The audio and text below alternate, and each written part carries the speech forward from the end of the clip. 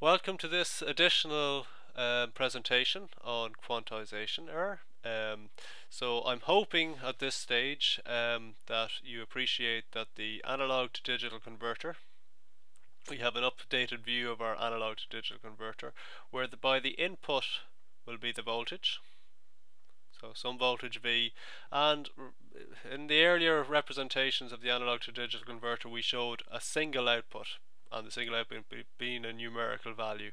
Now we're just going to show it as having multiple outputs, which with each output being either a 0 or a 1 for reasons explained very quickly in an earlier presentation.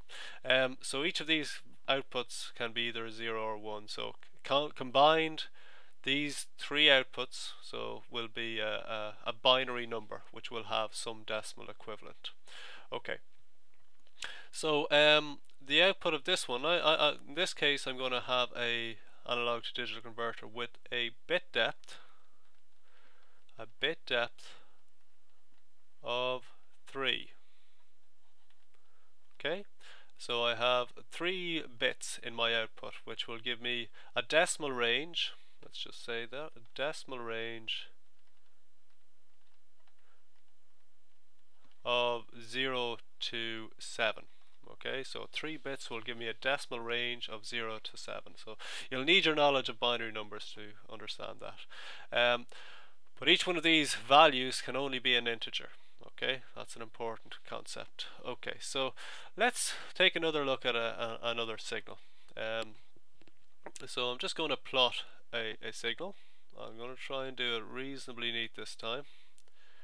And we have some voltage signal, so I'm really going to plot the voltage going into the analog to digital converter. So I have voltage V, and we will say that the input will have a range of between 0 and 5 volts. So our range over here will be between 0 and 5 volts. Okay. Now on this graph I'm also going to show the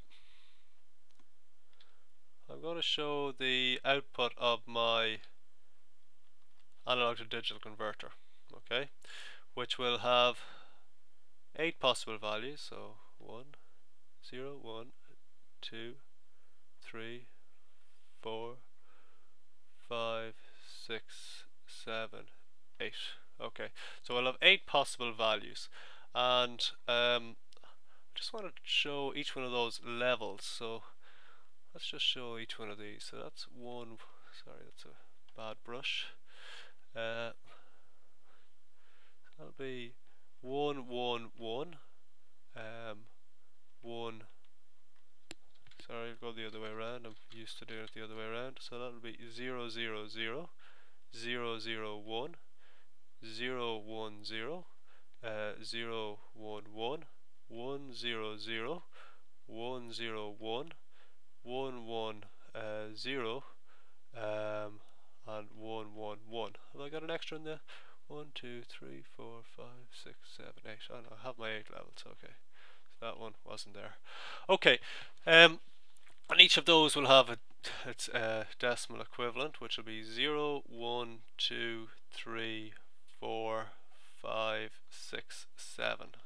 Okay, so this is the output of my analog to digital converter, and I'd like to show I'm just going to draw each one of these. I'm going to try to plot this graph reasonably clearly. So I'm just going to put in some horizontal lines to help me.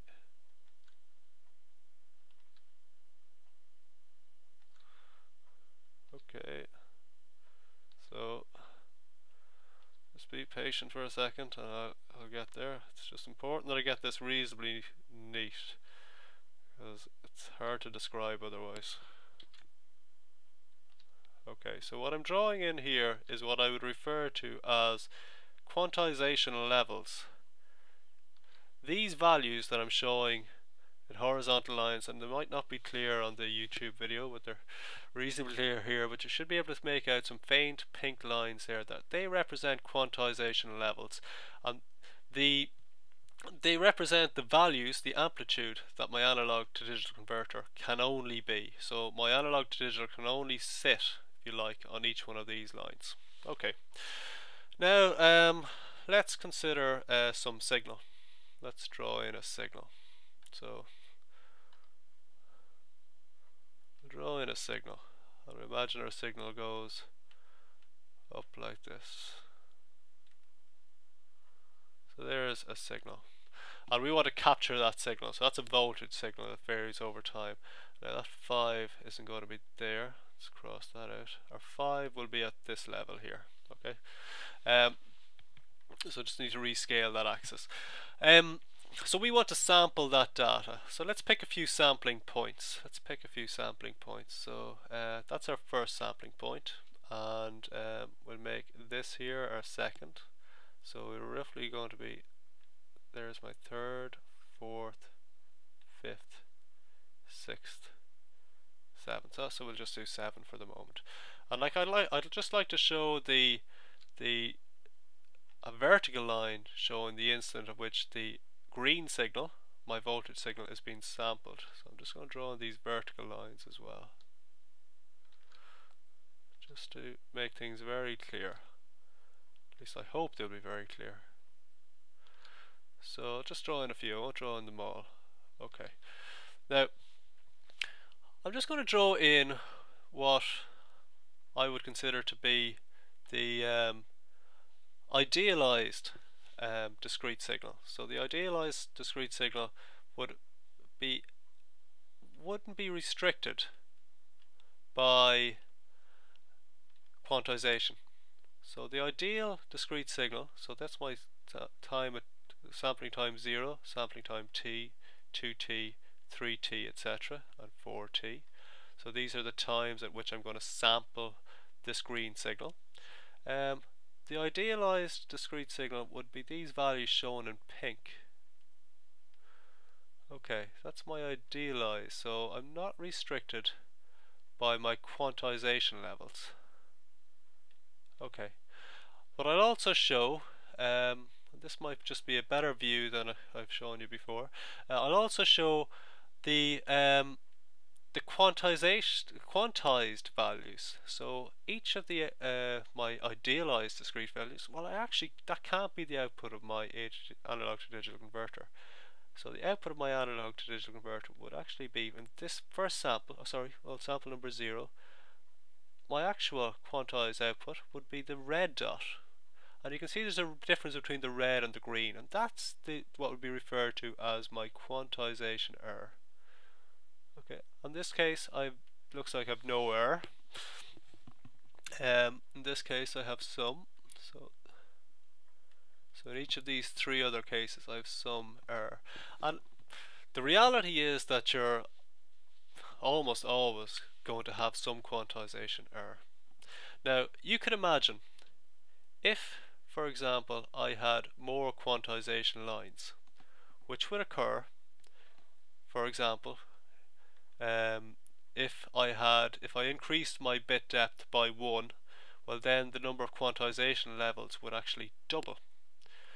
Now if that was the case, if I had twice the amount of quantization lines, and I'll show 1 or 2 in here, if I had twice the number of quantization lines, so I'll just show this top one, this would be a new quantization line, you would see that the error would be much smaller. So I've shown this faint line here as a new quantization line, which would be there in the event that I had a bit depth of 4. And the error between the idealized discrete signal, which is shown in pink, and my quantized discrete signal would be smaller. And I'll just show you the quantized values now. So the quantized values, if I had that additional bit depth, it would be very close to the idealized discrete values. Okay, well, the main reason for this presentation was to try to give another perspective on quantization error and to show how the error would be reduced or lessened through the introduction of additional quantization levels. So I'd have more levels the greater the bit depth of my analog to digital converter. Okay, so I'm hoping that that illustrated that point. Okay, thank you for your attention.